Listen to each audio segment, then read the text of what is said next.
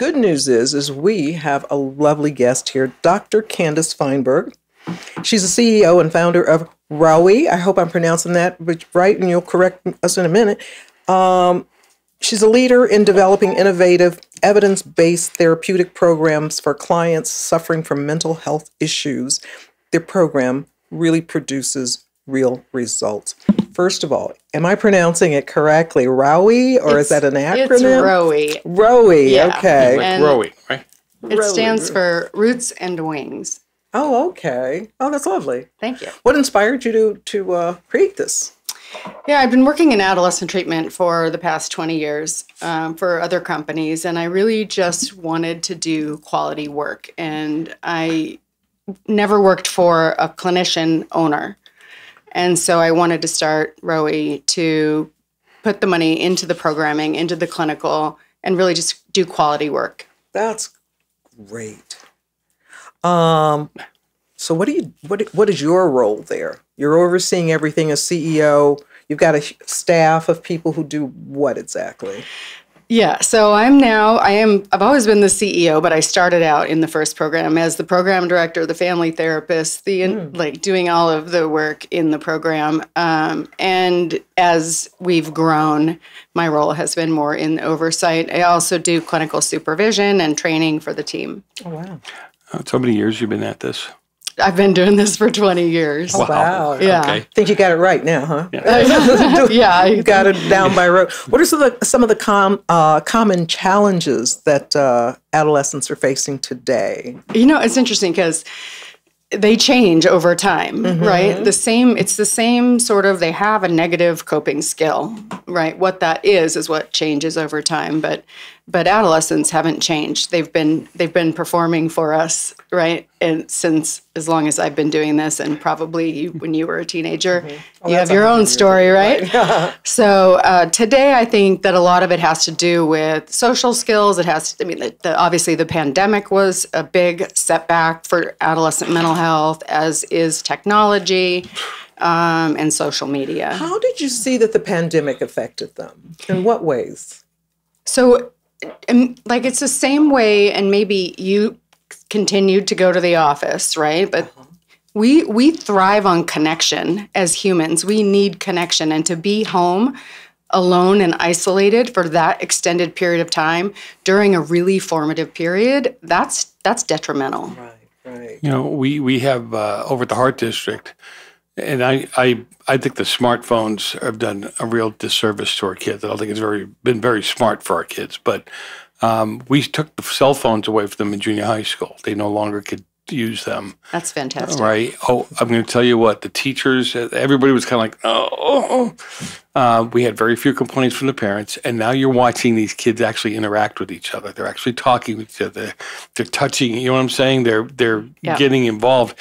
You take and go over to the high school where they were still allowed. And my joke is, you know, when I went to school 100 years ago, we had cliques, right? People hung out with the people they want to hang out with. You see the same thing there, but they're not talking to each other. They're 3 feet away from each other. I think they're texting each other and 5 other people. There's no interaction. It's a whole different feel and a look. And that's got to be a real problem in development, isn't it? Yeah, well, think about if you had the option of texting somebody and not getting that in-person rejection, that's a lot easier, right? So you never develop that skill or get pushed out of your comfort zone and forced into that interaction and learning that life experience. Yeah, well, huge. we just did that story about breaking up texting. Breaking up texting, break up face to face. Yep, I will tell a story. I did my dissertation on wired teens because we were wired then. Yeah. Now it's wireless, and this was pre-smartphones. But I had asked my son, his girlfriend was at the baseball park, and I go, "Why don't you go say hi?" And he goes, "I don't have my phone." And I was like, that's "Oh hilarious. no, That's hilarious." yeah." That's great. No, it is. It's interesting because everything now is done by phone. And to your point, you don't get to see body language. You don't get to see the pain or the joy in somebody else's face and some of the comments you're making. It's way too easy, right?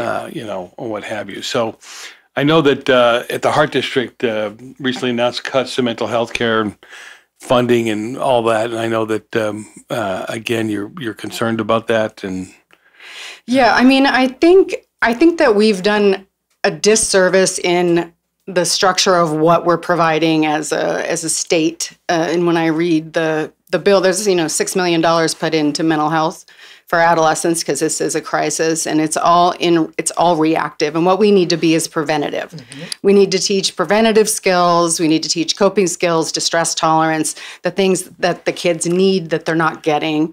And so I think that by not having it in the schools, I think that the way we do the Presidential Fitness Awards, and you have to do PE and some sort of, we need to have that. There needs to be a mental health curriculum in the school.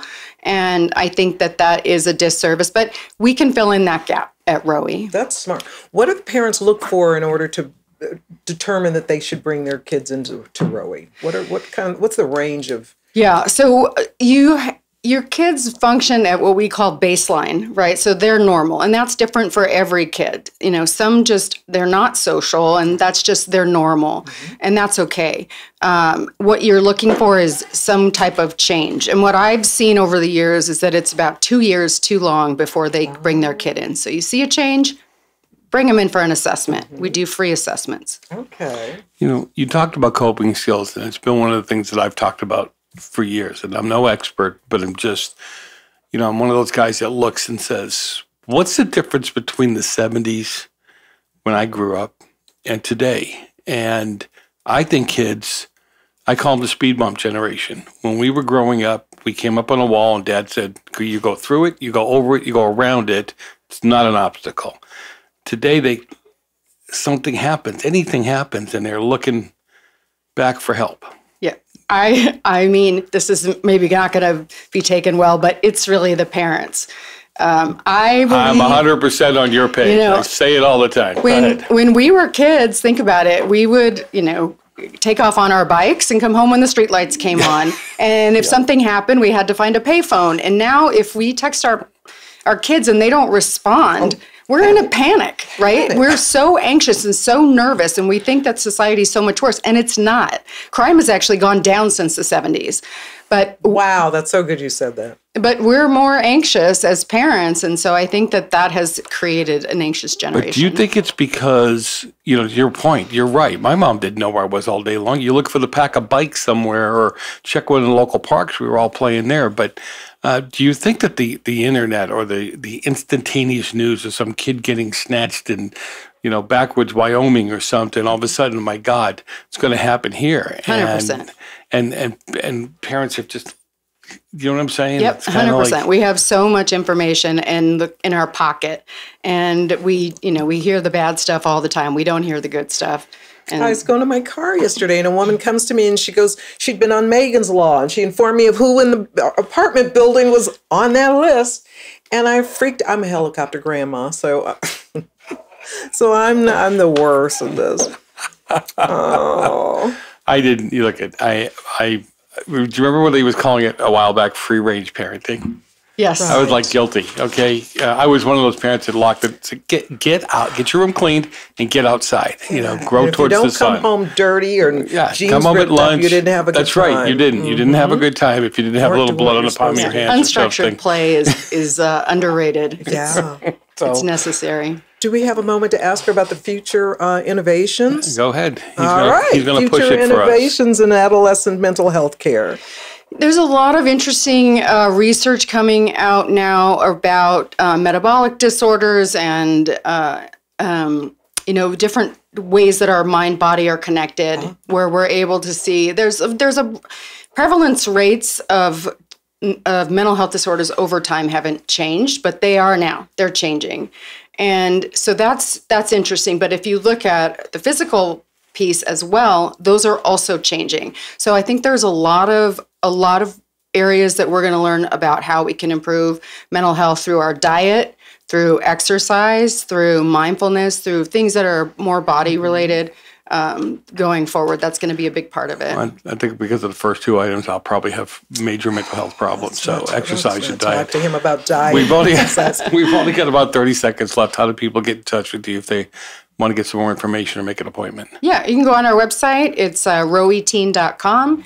And there's a free assessment link. There's an application link, and you can learn all about the team. Great. Oh, very good. Really appreciate your time with us today. Yeah, really. Thanks a lot. My pleasure. You're listening to Trending SUV here on KHTS AM 1220 FM 98.1 with Sonia Schmidt. and Joe Messina will be back in just a couple minutes.